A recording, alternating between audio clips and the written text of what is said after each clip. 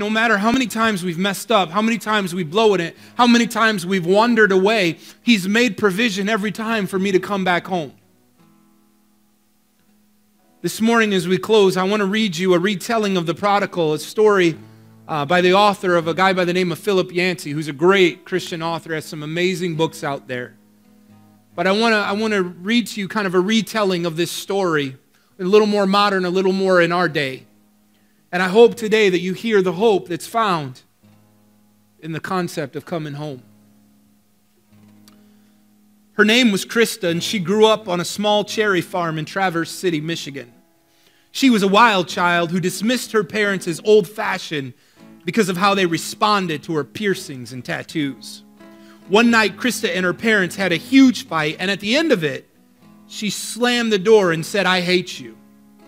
Then acted on a plan she'd been rehearsing for months in her mind. She ran away to the big city of Detroit.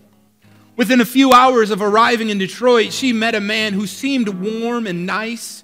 He drove the most expensive car she'd ever seen and was willing to take her in. This nice man taught her a few things that would make her valuable on the streets. And because Krista was young, she brought in top dollar for her services. As time went on, she got a little older. She wasn't bringing in top dollar anymore.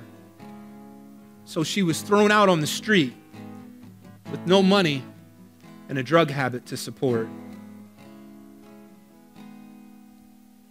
And the blood will dry underneath my nails, and the wind will rise up to fill my sails.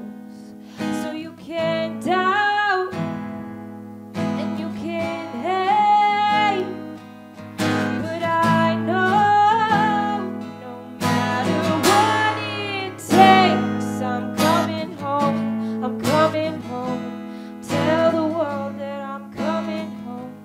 Let the rain wash away all the pain of yesterday. I know my kingdom awaits. They've forgiven my mistakes. I'm coming home, I'm coming home. Tell the world that I'm coming. One night, she thought back to the sunny spring days when she used to be lying beneath the cherry trees. Realizing that renting her body on the streets of Detroit was no way to live, she decided she would head north, maybe move to Canada and start over. On her way home, on her way north, she figured she'd try something that she thought had no chance of actually working. She mustered up enough courage to give her parents a call.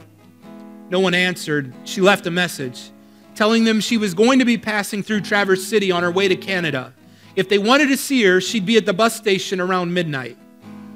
After hanging up, she thought leaving the message was a stupid thing to do, because odds were they were happier now that she was gone. As the bus headed north, she could see the sign saying the bus was getting closer to Traverse City. She ran through the possible scenarios in her mind. Nobody there to meet her, someone there but only to shame her and condemn her. Finally, the bus arrived in Traverse City, and she heard the bus driver say, 15 minutes at this stop. 15 minutes.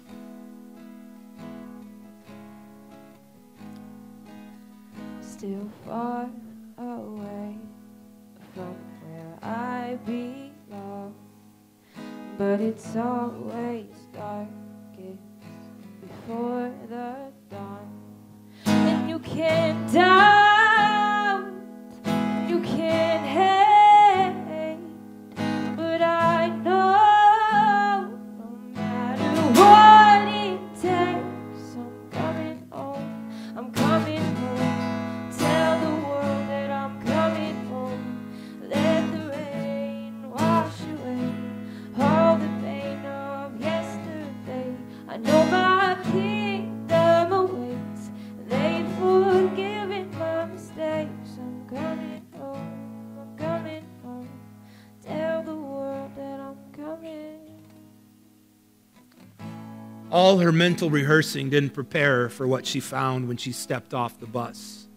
At midnight in this small town bus depot, she walked and found dozens of familiar faces belonging to aunts and uncles and cousins and grandparents. And they were all wearing these silly party hats. And a huge banner was hanging from the walls. And it said, "Welcome home, Krista." And just then, her dad broke through the crowd. And he ran up to her. And she tried to explain herself. But he wrapped his arms around her, making it clear that all he really cared about was his daughter was home.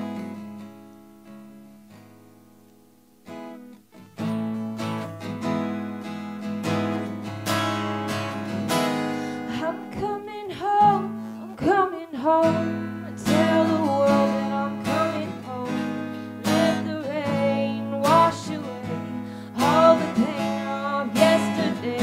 I know my kingdom awaits. They've forgiven my mistakes. I'm coming home, coming home. Tell the world that I'm coming home. I'm coming home, I'm coming home. Tell the world that I'm coming home. Let the rain wash away all the pain of yesterday. I know my kingdom awaits. They've forgiven my mistakes. I'm coming home, I'm coming home. Tell the world that I'm coming home. Today, if you're here and you feel like that girl, it's time to come home.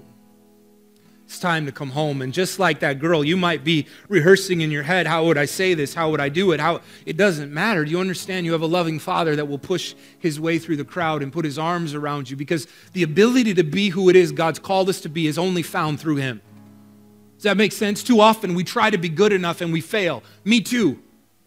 I've come to the realization I'll never be good enough, and I'm not going to try anymore. I'm just going to live through him. I'm going to let his power come alive on the inside of me, and he makes me good enough.